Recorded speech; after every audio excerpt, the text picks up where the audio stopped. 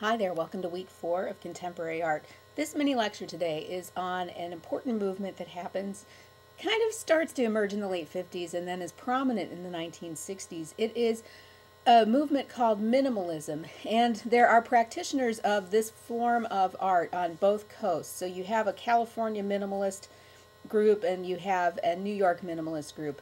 And you can get into like long philosophical discussions about whether or not these are diametrically opposed or whether they have different philosophies. I'm not going to worry about that so much because really I think in hindsight you can look back and see that the minimalist artists all had a fairly similar approach to making art, whether they were painters or sculptors or what have you. And they have some things in common regardless of whatever. I mean, one of the prominent minimalists we'll look at, a guy named Donald Judd, used to hate that label minimalism. He would always say he wasn't a minimalist, but you know, as art historians, we can kind of look back into the past and say, oh, yes, Donald, you were a minimalist. So we're not going to get into philosophical debates. We're just going to look at this movement that comes after abstract expressionism, is sometimes thought to be a kind of reaction against abstract expressionism, where you've got so much of this kind of mystical stuff going on.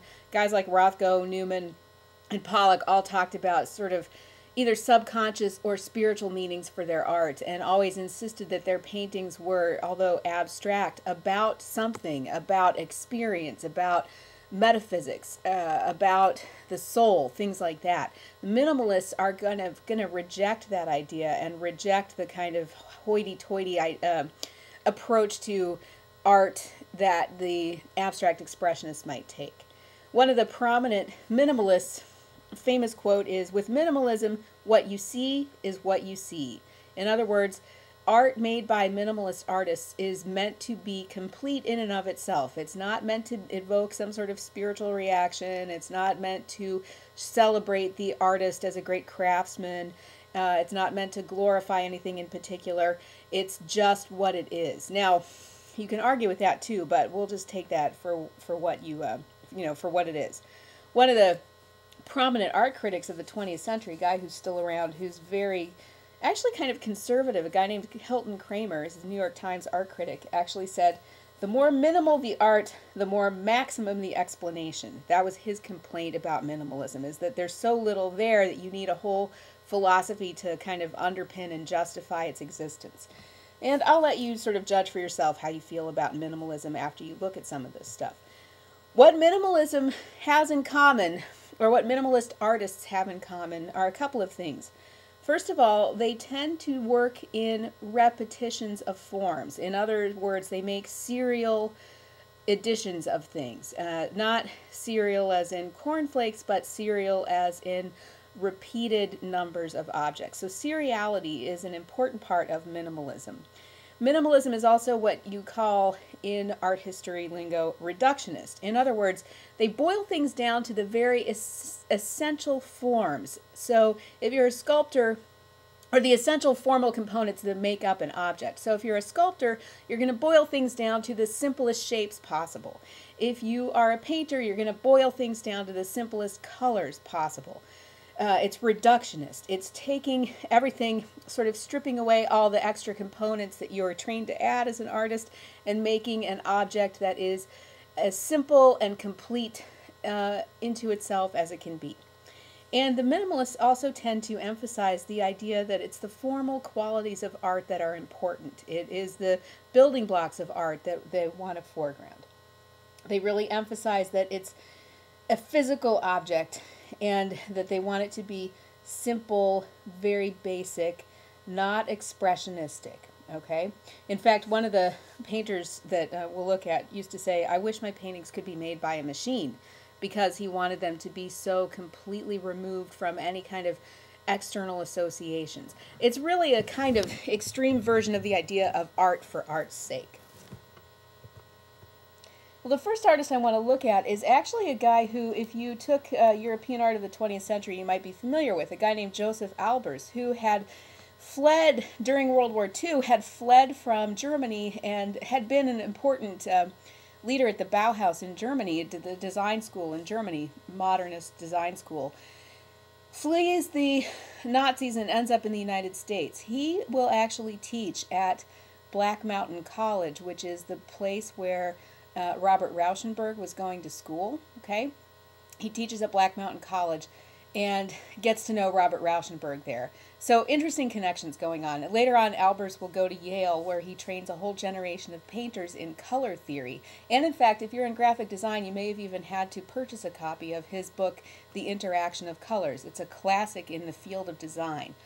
So here's Albers' first, and he's our first example of a kind of minimalist artist. He did an entire series of silk screens and lithographs on basically the subject of the interaction of colors, and he called this whole series the Homage to the Square. And then he would give each different individual image its own name, but they were all part of this whole series, Homage to the Square. And what he said about the reason that he did this is that the square was the most plain, basic, boring shape that you could find in nature. Or the basic shape you could find in geometry, that it had no dynamism, that it was essentially an empty vehicle into which then he could do all this other stuff. And what his main thing was, his interest was in how different colors react to one another, how colors change when they're placed next to one another, and things like that. So the Homage to the Square series is really a series about color. It's really not a series about anything else. It's not a series about some greater, expression of Joseph Albers' soul. It's not meant to be a mystical experience. It's meant to be art about itself. It's meant to be as simple, plain, and non-referential as humanly possible. So I'm just going to show you a few of these images here so you can see where he's taken the same basic idea, squares of color laid on one another, and uses it over and over a period of years to really just make images that, again, are not about anything. He doesn't want you to stand in front of these and cry the way Mark Rothko did. He wants you to get something about color, about the image itself. So here's another Homage to the Square. This is a silkscreen version. Some of these, they're not very big, by the way. They're sort of I forget the exact measurements, but they're not really more than about 2 feet long and 16, 18 inches wide. So, the pages they're printed on. So they're not enormous. They're just small lithographs about color. And here, again, there's the same basic repetition of shapes, but then with a different series of colors, so you get a very different look. And you can see even on the monitor how the contrast that he uses sometimes make these colors kind of vibrate against one another. And that was something he was very interested in, is how complementary or contrasting colors affect one another and change the look of a particular color. Here's another Homage to the Square from the series, this one called Votive. And again, for him, it wasn't even really about, it wasn't important to have different names or anything. This is where you've got 3 different reds played off against one another, which you can barely see on the screen here. But at any rate, this is a 20-year series that he does, just the subject of color itself. He said in an interview when somebody asked him, why did you do this whole series on the square? He says, well, the square is the least natural shape. It's the one that you're least likely to think of something else when you look at it. And he said, art should not represent, but present. And that's very typical of minimalism. Art should not be about something else. It should be about itself. Here's just another one, and I'm sorry I forget the title of this particular one, but I think you can get the series, the interaction of colors, the whole, just sort of the subject being how colors work with and against one another. Art simply about the process of and the building blocks of making art. So it's very reduced down to the basic elements of making a picture: color, shape, line. Reductionist in that way. So, good example of the sort of typical project of a minimalist. Here, another famous minimalist painter that we're going to look at is Ellsworth Kelly, who's still working, by the way. He's getting up there, but he's still around and still doing this kind of stuff. This is his blue, green, yellow, orange, red from 1966. Makes perfect sense, right? Because that's what you see in front of you: blue, green, yellow, orange, and red. And it is actually painting oil on canvas. It's actually hand done. You can't see too well here that it's a painting rather than just, you know, a series of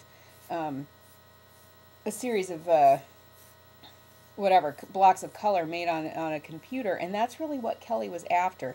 It looks here like in my PowerPoint screen, the red section has gotten cut off a little bit, so don't be fooled by that. Each of these little rectangles of color is the same exact size canvas, and he's colored them obviously with a single color, unmixed with other colors. The basic colors really part of the rainbow, right? Just a very simple, plain, reduced down to one of the basic formal components of painting, color. And this is very typical for Ellsworth Kelly. Later on, he will make essentially single colored shapes that he sticks on the wall, but might have a little bit of a convex nature to them, so they curve out from the wall a little bit, and he likes those to be thought of as sort of self-contained sculptures. But here you've got some of the basics of minimalism, reduced down to the very, very essential formal elements of painting, color in this case. Each element of this painting overall is the same size, so you've got a kind of repetition going on and a kind of serial image going on here. And then also stripping away reference to the artist. Like I said, Kelly wanted people to think that his objects were made by machines and not by human hands. Here's Kelly's red, green, and blue from 1963. Some of the same observations can apply here. In this case, you know, you've got a painting that's really reduced down to color and shape and line, and really what this painting seems to be about is the reaction of the different colors against one another, especially when you see that red and green together, and how where they come together there seems to be a little bit of a point of vibration. But very simple, unadorned, flat surfaces of color meant to be as unreferential and simple as possible. And as you can see, he's continued working on this. This is an Ellsworth Kelly series from a little later on. I want to say this is from the 1980s, but at any rate, you can see as a minimalist, he has continued in the same vein. Each of the paintings is the same size. Each of the paintings is one color only. They are spaced evenly from one another, hung at the same height on the wall. They are very, very basic building blocks of what you do in two-dimensional art. And it's not meant to reference anything else. It's not meant to give you a spiritual experience. It's not meant to be, look at what a great painter Ellsworth Kelly is. It's meant to be a simple, self-contained piece of art. I mentioned that he had started doing these sort of paintings that were sculptural. Here is Yellow with Red Triangle from 1973, where you've got a similar kind of thing going on. I mean, instead of a serial repetition of a shape, here you've got two basic shapes and then color, which you might consider components of sculpture, hanging on the wall. But again, reduced to the very bare bones of an object. Now, moving on to sculpture, the second to last artist that we're going to look at in minimalism is this guy, Donald Judd. This is probably his most famous series that he created. This is Untitled. This particular one is from 1965. Untitled because, and again, you know, Judd really believed in the whole idea of the object speaking for itself. In this case, there are several of these Untitles in different locations around the world, and they're all the same basic setup. You have a series of boxes. All the boxes are the same size. They are mounted on the wall at an equal distance from one another. They're all identical within the series, within that group. In this Untitled, they're all made of identical materials. In this case, it's polished brass for the outside perimeter, and then the two faces of each box are, in this case, lucite, red lucite. In other cases, the boxes are made entirely of like polished steel, or they might be made of anodized aluminum that has a blue color. Within the series of Untitles, each different Untitled, all the little units are made the same. In the whole group of Untitles that are out there in the world, they're all the same measurements, they're all the same installation distance from one another. So you've got a series within a series here. his idea was that what you would see when you looked at this, and it's really true. I've seen, there's one of these on permanent display in Bloomington at the IU Art Museum. One thing that is kind of interesting about these is each box, even though it's exactly identical, and you can see this a little bit here in this image, even though they're exactly identical to one another, the light coming in the gallery, the time of day, the relative position of each of these in relation to the source of light, whether or not somebody's standing somewhere that casts a shadow on the piece, the shadows that each individual object casts on one another, makes all of these things, even though they're quite the same, look a little bit different. Now, you can think that's exciting or not exciting, but my point here is that this is one of the things that minimalist artists are trying to do, is to make such a simple object to see how variations in the environment will affect the object. This is something we also saw with Robert Rauschenberg's white paintings, where he basically had flat white paintings on the wall of a gallery, and then people would come in and stand in front of them, and depending on the ambient light and shadows being cast, it would change the nature of the painting. Same thing is going on here with works by Donald Judd. He doesn't want to be narrating, telling you a story. It's not meant to represent anything.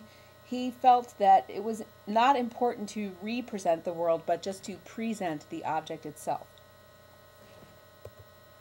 So here's another example from the Untitled series, made from a different set of materials, so you can see that it has a different effect. And I think you can see here just from the reflections on the surface of this particular version of Untitled that you've got, you know, interesting variations within essentially a very, you know, plain, unassuming object.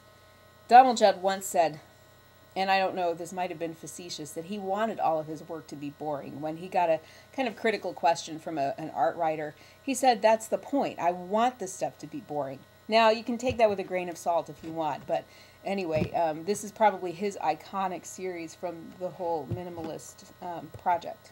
And here's another version of Untitled. You can see here again, this is, like I was saying, this is a different material. These are boxes made out of anodized aluminum with that kind of cobalt blue.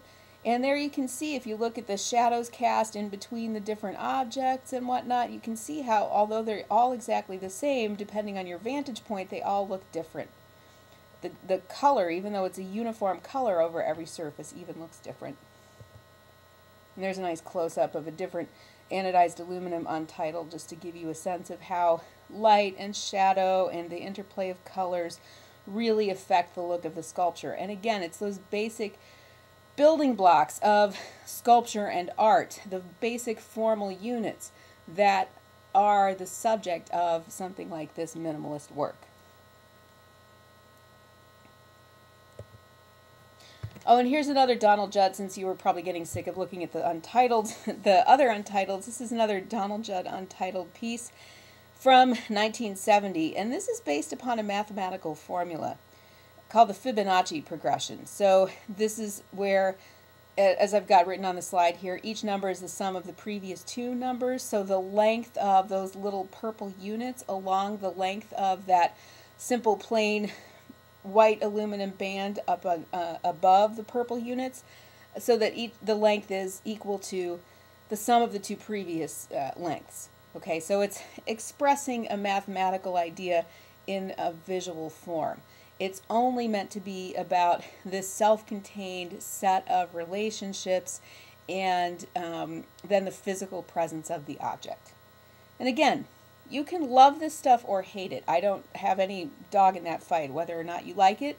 I just want you to understand what it is that the minimalists are trying to do, and kind of think about how this is a really different way of approaching art than the abstract expressionists or the art informel group, or even people like the New Realists and the Arte Povera people in Italy, right? This is a very different attitude towards art that emerges with the minimalists. And what's interesting is, as time goes on in the contemporary period, some aspects of minimalism will kind of stick, some aspects of the Nouveau Realistes will stick, and the Abex will stick, you know, just different stuff. So you'll see all kinds of interesting things mixing up these different philosophies as we go on in the course. Oh, another Donald Judd, untitled. Here you've got cubes instead of the rectangular boxes, highly polished stainless steel, and there again, I think you can see how this is an interesting set of visual relationships that are generated by these very plain, very unadorned boxes, and that they're meant to have no external reference. But again, here I think you can also recognize some of the vocabulary words I mentioned at the beginning of this lecture, like seriality, reductionist, formalist. The concern of Donald Judd here is how these boxes are going to look together, how they're going to reflect light or reflect the wood grain of the floor of the gallery or reflect the reflections of their neighboring boxes. And then finally, for sculptors of the traditional media, this is the last image we'll look at. Then we're going to look at somebody who gets classified as a minimalist, and you can argue about that, but we'll see him in a second. Tony Smith's Die from 1962, which is essentially a black box that has been put on a little pedestal so that it looks like it's actually floating or levitating about 1.5 inches or 2 inches off the ground. A self-contained cube. Is it a reference to anything else? It's, oh, by the way, it's 6 feet. The measurements of each face, 6 feet high, 6 feet wide, 6 feet deep. Okay, so it's a completely cube form measuring 6 by 6 by 6. Some people have debated whether or not this is minimalist because, you know, a black box with the title Die does seem to have some references. Is it a reference to the idea of one of a pair of dice? Is it the black reference to the idea of death? Is it a reference to the idea of consciousness? There's some psychological theory that talks about the brain being like a black box. Is it a reference to the idea of burial, 6 feet underground in a box? You know, so you can kind of play with that a little bit if you want. I think you can see how in some ways, though, it's very tied to minimalism. It's very plain, basic, unadorned shape. It is what it is. As Frank Stella said, what you see is what you see. Okay, now we're going to switch gears a little bit. This guy, Dan Flavin, is classified by a lot of critics as a minimalist. Donald Judd also, who was a friend of his, by the way, Donald Judd also classified as a minimalist and objected to it. But again, there are some reasons why you might call this guy a minimalist. Flavin's interesting because he is going to introduce a new medium into sculptural vocabulary in the 1960s. That is the use of fluorescent tubes of light to make sculpture. And they will be light sculptures, essentially. He only used prefabricated, commercially available at the retail level, fluorescent light tubes. So he didn't fabricate his own fluorescent lights. He bought them, and he bought them only in standard units of measure and standard colors that were available. And he would sometimes, as in this case, pink out of a corner to Jasper Johns from 1963. It's a pink fluorescent bulb that has been mounted in the corner of a gallery and emits a kind of light. Now here again, the reason that he's classified as a minimalist is because this is a sculpture that's really essentially just about color and light, two building blocks of art. Okay? What is it? How does it, you know, and it's a standard measured tube. You put it in the corner. How does it visually affect the space around it? I think you can see in the slide how even though it's placed in the corner of a gallery, that pink light kind of diffusing out of there erases the corner so that you can't really see above the light that it's actually placed in a corner. You can see the gradations of pink kind of changing as they emanate out of that light bulb. You can, again, love Flavin or hate him is fine with me. I want you to understand why he's called a minimalist and what it is he's trying to do. Because, again, one of the things that will happen is, and Flavin's a good example of this, as are like the Arte Povera people, more and more stuff will be considered fair game as media for making art. So here you've got standard issue, commercially available light bulbs that are becoming part of the art vocabulary. Flavin once said, "My work is what it is, and it ain't anything else." He liked to title his works with like references to other artists in the contemporary world and in history, but they are also in some ways not meant to be really referential. Although, interestingly, his earliest light sculptures, he mounted fluorescent light bulbs, gold fluorescent light bulbs, on wall-hung boxes, calling them icons in reference to Byzantine icons, and the idea of them emitting a spiritual light. So you can kind of, I don't know, play with whether or not Flavin's really a minimalist or whether he's got some spiritual connotations here. Here's another example of an installation in a gallery of a Flavin sculpture, Alternating Pink and Gold, from 1967. And you can just kind of see there on the walls long fluorescent tubes at regularly spaced intervals on the gallery wall. And then the whole idea is that you would go in here and you would experience this interaction of different kinds of light, creating a sort of ambient feeling in the gallery. Okay, it's meant to be about the experience of looking at light. And here's a quote from Flavin. "It is what it is, and it ain't nothing else. Everything is clearly, openly, plainly delivered. There is no overwhelming spirituality you are supposed to come into contact with. I like my use of light to be openly situational, in the sense that there is no invitation to meditate or to contemplate. It's in a sense a get in and get out situation, and it's very easy to understand. One might not think of light as a matter of fact, but I do. And it is, as I said, as plain and open and direct as an art as you will ever find." Okay, so that's straight out of the horse's mouth. That's why he gets classified as a minimalist.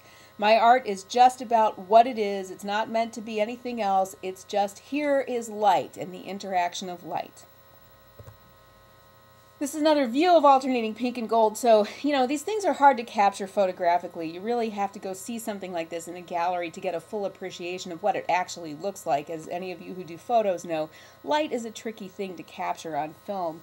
And so, I can only kind of give you the barest representation of what these things look like installed. But I think you can see how he fits into the minimalist paradigm with the kinds of quotes I was just reading to you.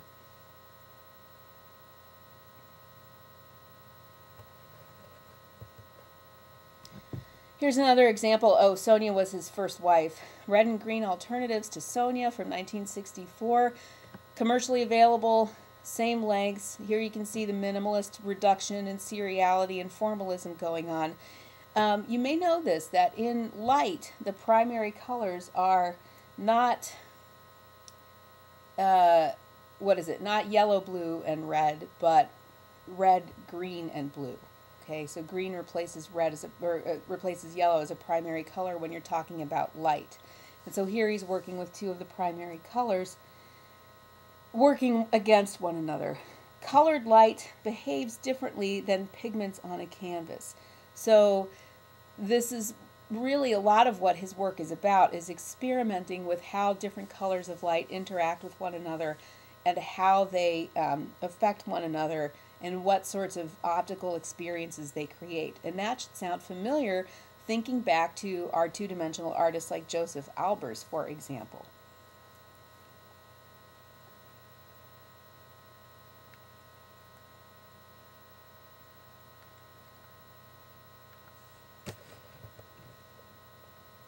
Here's a series that he did. This is a photo from a retrospective, so you can see another work in the very back there, the green tubes horizontal and then the red tubes upright in the very back of the picture. But the other thing I wanted to show you was he does like, Dan Flavin does like, as does Donald Judd, as you'll know from reading that excerpt from Donald Judd that I have posted on Blackboard. He really liked the Russian constructivists of the early 20th century who were trying to create a new art, an art that broke with the past and broke with tradition, an art that would be modern and of the here and now. And so here's Flavin's series of homages to Vladimir Tatlin, and Tatlin's monument to the Third International. That's pictured there.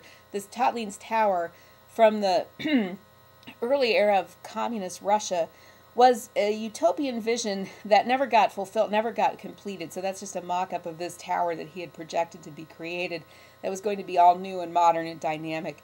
And then that's Flavin's series of homages to Vladimir Tatlin and his unrealized tower. So monument, various numbers, monuments to Vladimir Tatlin, and using all commercially available prefabricated light bulbs that are then installed in these various patterns. So not as completely a-referential as, say, Ellsworth Kelly, but again, what Flavin insisted on was a kind of minimalist philosophy. And then finally, one last Flavin sculpture. This is another homage from 1970. Here, homage to Barnett Newman. And here, interesting thing that you can see going on, even in this photograph, is the way that different colors interact with one another. And then the way that, in a way, Flavin seems to be invoking Barnett Newman's zips. Remember, although Barnett Newman's zips always run vertically across the canvas, here you've got these two yellow zips running horizontally across essentially that kind of bluish, purplish background created by the lights that are radiating back toward the corner of the room. So again, Flavin's idea is a very, specific interest in light and its properties and the color interactions of light. And that is really what his art boils down to and what it represents. Flavin died, 12 years ago. There is a museum in his old studio that's run by the DIA organization that we'll run into again, the DIA Foundation, which is very heavily invested in minimalist artists of the 20th century. And, last time I taught this in class, a couple of people asked a really interesting question, and I'm just going to throw it out there because it's kind of a fun philosophical question that I don't really have an answer to, but I think is an interesting thing to think about with an artist like Dan Flavin, and with this whole contemporary art emphasis on idea as opposed to craft, and that's something that's very, very heavily part of the minimalist movement. What happens when Flavin's fluorescent bulbs burn out? He died 12 years ago, so surely some of the fluorescent tubes from the 1960s that he created his original sculptures with have, since stopped working. So what happens when somebody else takes out a burnt out fluorescent bulb and puts in a new one? What happens if they just find notes of Flavin's that say, I'm thinking about installing 3 pink tubes this long, horizontally 16 inches apart from one another on a gallery wall. What if he never did that, and then some curator comes along and reads that and then puts that installation up? Is that still a Dan Flavin work of art? I don't have the answer to that, but I think it's an interesting thing to keep in mind, because this question of authorship and authenticity and the importance of the stamp or the hand of the artist is a constant question that is always being kind of knocked about when you're talking about contemporary art. Certainly the Arte Povera guys question the idea, as does, Yves Klein and the Nouveau Realistes, and we'll continue to see that as an issue or a question, even when we look at pop art, the whole question of who is the creative genius and things like that. So just something to keep in mind, and a good question that students asked me last semester that I think it's good to sort of ponder as time goes on. So that's it for my lecture for today on minimalism, and the next lectures will be on pop art of the 1960s, and I'll see you then.